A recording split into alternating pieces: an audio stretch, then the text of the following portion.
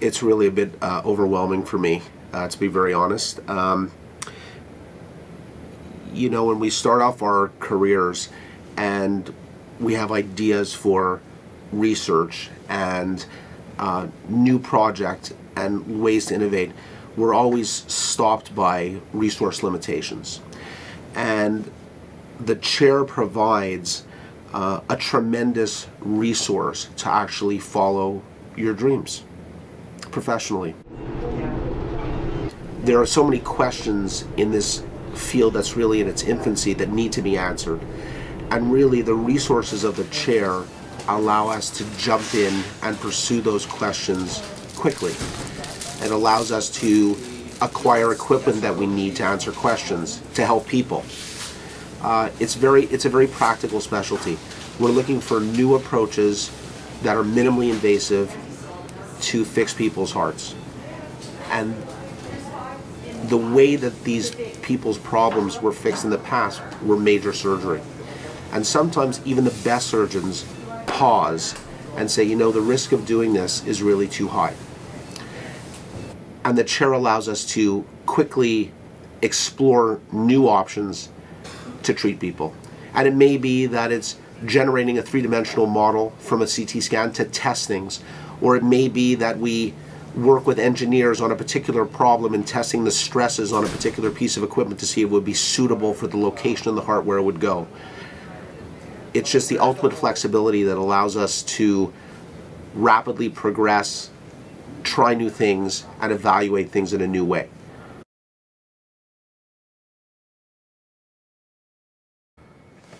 There are a lot of things that we have done in people that are one-offs.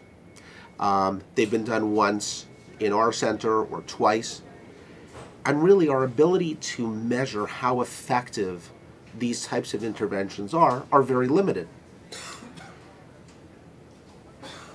The chair is going to enable us to pull in the global experience for different interventions that are rare and actually start to understand what the impact that we're able to have on a person through these very rare approaches to treating things. Something that an individual center would never be able to have. When you open up the audience to include China, Brazil, India, the United States, you're talking about the real ability to know if we're helping people and how much we're helping people in a more organized way. We're looking to turn the territory, which is now case reports, so a simple report of a single case, into an experience that actually can guide us in the future. It can tell us what you're doing is really working well, or what you're doing is not working out as well as it could. You should do it this way. And that type of guidance is critical for progress. Structural heart disease involves any intervention that deals with the body of the heart, the muscle of the heart, the tissues of the heart outside of the coronary arteries. So the routine procedures we do are closing holes in people's hearts, putting stents in people's aortas for congenital problems, replacing people's valves, the aortic valve, the mitral valve, the pulmonary valve, and the tricuspid valve. All four valves we can replace without surgery. Then we get into very particular situations. Somebody has a knife wound in the chest and the knife has entered the heart. We can go and close that hole with a device. That's very specific, but that's an example of the type of thing we do.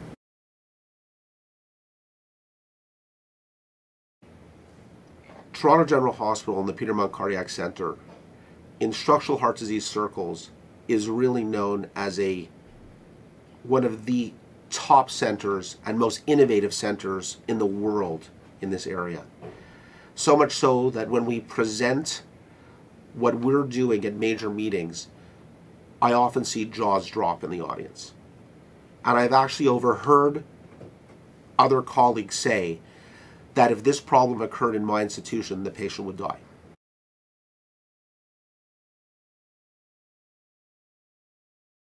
I'm actually most proud of helping to assemble the human resources that we have.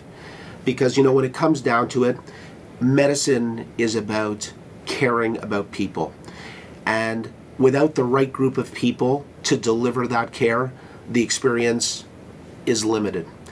I think when you pull together a group of people who are available 24/7, interested, caring, compassionate, that group of people is the most important thing moving forward to make sure that we're successful.